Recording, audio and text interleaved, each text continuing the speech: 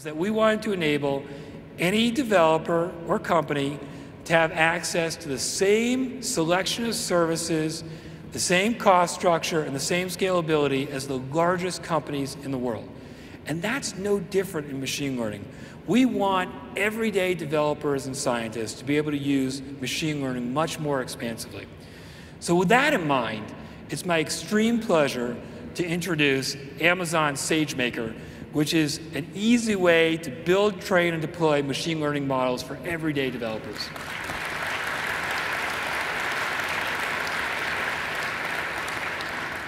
So let's look at these blockers I talked about earlier and look how they're different. So you can prepare and store all your data in S3 in the data lake, and then use Glue to move that data from various places and do some of the transformations. And then right from the get-go, with one click, you get a managed hosted notebook that uses the popular open source Jupyter framework.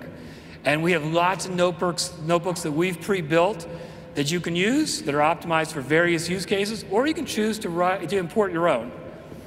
Then, if you look at the stage of actually picking the algorithm, we give you a lot of choices, but that are much easier to implement. So you can either choose to use one of the SageMaker algorithms that we have built and done all the work under the covers around the framework, or you can choose to specify your own or import any that you want. If you choose one of the SageMaker algorithms, let me tell you what we've done. We've taken the top 10 commonly used algorithms, and these are things like k-means clustering for data segmentation, or you can use factorization machines for recommendations, or time series forecasting, or XGBoost, the top 10 of them. And then we've installed all the drivers and configured the framework for you, so you don't have to worry about any of that. And then what we've done is we've had separable teams working on each of these algorithms over the last number of months to optimize them such that 8 of those 10 algorithms run 10 times faster than you'll find anywhere else, and 2 of them run 3 times faster. And the way we've done that is that those teams have changed the implementation from needing to go back through data they've already seen and make multiple passes of the data to changing the implementation to be able to make one pass through that data, even petabyte in size. So much, much faster if you think about it. Now, if you don't want to use our SageMaker algorithms, you can choose to specify the framework you want to bring and the algorithm you want to bring with it. And we have done a ton of work over the last year natively optimizing TensorFlow and MXNet. So again, you don't have to worry about any of the behind-the-scenes setting up of the frameworks, et cetera. That's all taken care of natively for you in SageMaker. And, of course, if you want to bring a different framework, we're going to support all the major frameworks natively, like we have TensorFlow and MXNet, where we built it deeply into the SageMaker service. But if you want to use a different framework now, or any algorithm you can imagine, it's really easy to import it. You just specify the location of the container in the Elastic Container Registry. This is a huge change in the ability to pick an algorithm and have a framework associated with it and to be able to run it. Then, once you've picked the algorithm, training is so much easier in SageMaker than it is anywhere else.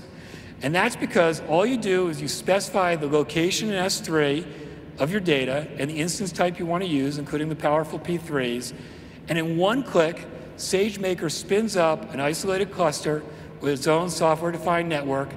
It sets up auto-scaling for you, it sets up all the EBS volumes, it sets up the data pipelines, and it starts training either with the SageMaker algorithms or the TensorFlow and MXNet scripts or whatever algorithms you bring to bear. And then when you're done, SageMaker tears down the cluster. This is a huge efficiency gain in training. No longer do you need a separable team to manage the training. And then, if you've got a promising model, you want to make it usable and you need to tune, it's a really different experience in SageMaker than what you normally have to do. There's really 2 main things you have to do when you're tuning. There are 2 main choices you can make. One is, do I change the data that the models, that I'm ingesting in the model?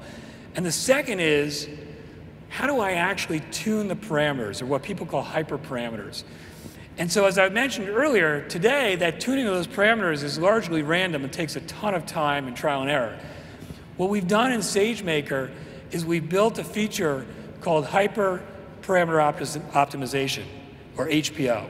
And so with hyperparameter optimization, you can check a box at the beginning of tuning, and it will do that HPO for you. And what it does is it spins up multiple copies of your model, and then it uses machine learning to inform the machine learning model. So it looks at where, with each change we make across that parallelization of your models, which are having the impacts, and the model gets smarter, and it's much, much faster to tune those parameters. And by the way, again, you're tuning thousands and sometimes millions of parameters. So what it means for machine learning model builders now is that you don't have to worry about the tuning of the parameters. You just have to worry about, should I change the amount of data or what type of data I should infuse into the model. This is a huge weight off of builders' backs. And then, when you want to actually go deploy the model to production, all you do is you pick the instance type you want to use, the min-max number of EC2 instances, and you one-click your model to production. And SageMaker will deploy it across multiple availability zones. It'll set up auto-scaling for it. It'll set up the secure HTTPS endpoints so that it can easily connect to your application. And there you are. That's all you have to do. There is no other solution out there that lets you do close to this easy a deployment to production.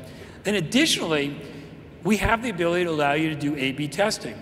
So you can test your new algorithm before you deploy it to production against your current algorithms or whatever your current method is of actually making recommendations to customers, which also is super useful. And then, when you got to go manage this thing at scale, once you're in production, SageMaker manages the compute infrastructure on your behalf. It not only does the auto-scaling, but it performs regular health checks, and it handles node failures under the covers, and applies security patches, and does all kinds of routine maintenance, and all of this with CloudWatch monitoring and logging available for you. So one other cool thing is that we built SageMaker in a modular fashion. So that means that if you want to build and train an algorithm, but run it in production somewhere else, you can do that. You just use the build and train capabilities of SageMaker. Or if you want to build and train an algorithm elsewhere and host it and run it in production in SageMaker, you can do that as well. This is a big deal for everyday developers and scientists in machine learning, and this should make it much more accessible for customers. We're really excited about this.